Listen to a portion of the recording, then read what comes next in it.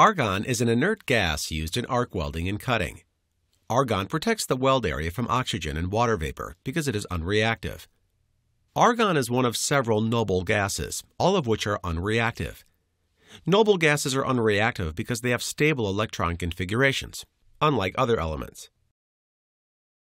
The noble gas argon has 8 electrons in its outer shell. This full outer shell means that the argon atom is stable and unreactive, as with other noble gases. This number of electrons in a stable outer shell leads to the Octet Rule. The Octet Rule is a chemical rule of thumb, so it doesn't always apply. But in general, the Octet Rule means the atoms of main group elements tend to combine so that each atom has 8 electrons in its outer shell. This number of electrons giving the atoms in a molecule the same configuration as a noble gas. Most elements have unstable electron configurations. These elements will react to lose or gain electrons so that they have the same electron configuration as the nearest noble gas. How do we know which elements follow the Octet Rule? The periodic table is arranged into rows called periods. The columns are called groups. The groups indicate an element's key characteristics and whether it will follow the Octet Rule. Elements in groups 1 and 2 and 13 through 18 follow the Octet Rule in that they try to get 8 electrons in their outer shell. Elements in group 1 have 1 electron in their outer shell, like lithium. Elements in group 2 have 2, like magnesium. Elements in group 13 have 3, like aluminum. Elements in group 14 have 4 electrons in their outer shell, and so on. Sodium and chlorine, which are in the same period as the noble gas argon, both follow the Octet Rule. That is, both elements react so they have 8 electrons in their outer shell.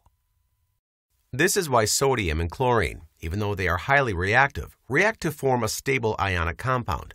Sodium donates its electron to chlorine. The reaction creates a stable molecule of sodium chloride or table salt. When this happens, the atoms of sodium and chlorine ionize. They form ions. An ion is an atom or molecule with a net charge because it has lost or gained 1 or more electrons. The atom becomes charged because the number of electrons no longer equals the number of protons.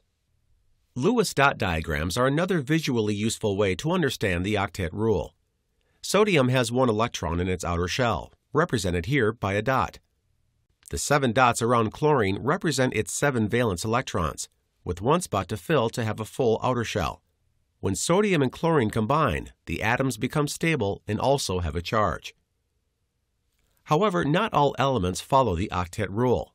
Hydrogen, for example, is in the same period as helium.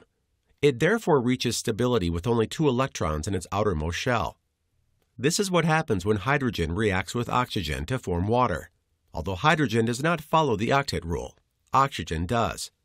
Quite a number of other elements, especially those with higher atomic numbers, do not always follow the Octet Rule. However, elements and molecules we deal with in everyday life and in chemistry class usually follow the Octet Rule. You can think of chemistry as all the elements trying to achieve the same number of valence electrons as the noble gases. This tendency is reflected in the periodic table, and is why the Octet Rule is an important principle of chemistry.